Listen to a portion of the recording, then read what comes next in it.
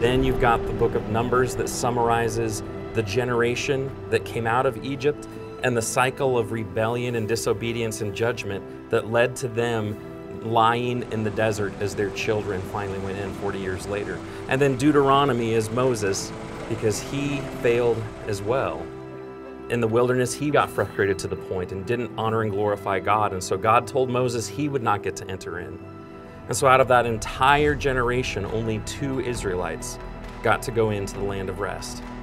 And so Deuteronomy is Moses speaking 5 different times to the people, reminding them of everything that God has done in their history to bring them to this point before he finally goes up Mount Nebo to look into the land in anticipation of what God would do when his time with them was over.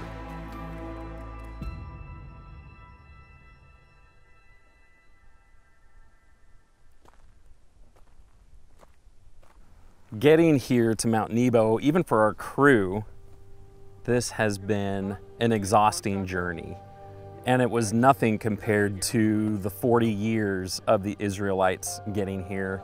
But there's such a sense of excitement and anticipation, standing at the top and looking across the valley into the land of rest. This is the land that God had promised to Abraham and his descendants.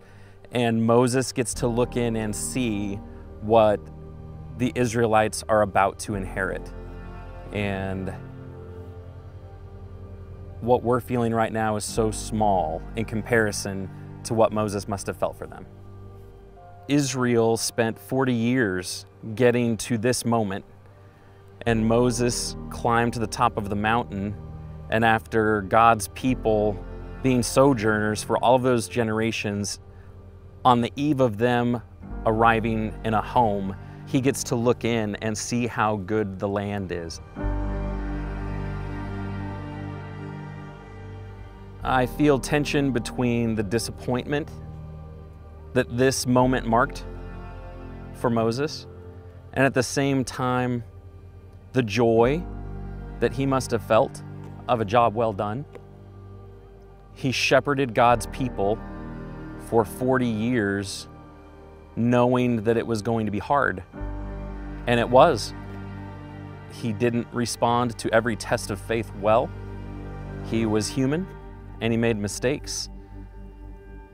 And this mountain marks the tension at the close of his life, where he gets to look in and he does not get to experience the arrival in the Promised Land, but he gets to see it. And in faith, he gets to see what Israel is about to inherit.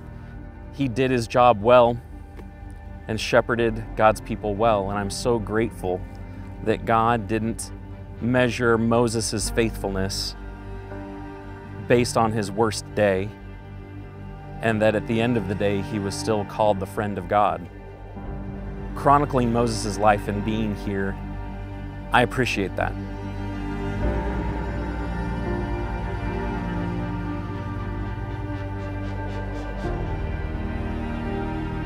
There may be some who wonder, what does the story of the Israelites have to do with me? I come from a different family and background and tradition. But the Bible tells us that for those who choose to follow God, those who accept and follow His Son Jesus, we have been rescued out of the slavery of our sin and are being led to a rich, promised land of rest. We belong to God's family. We are part of God's chosen people. We are the next chapter of this beautiful history and heritage. The story of the Exodus is our story.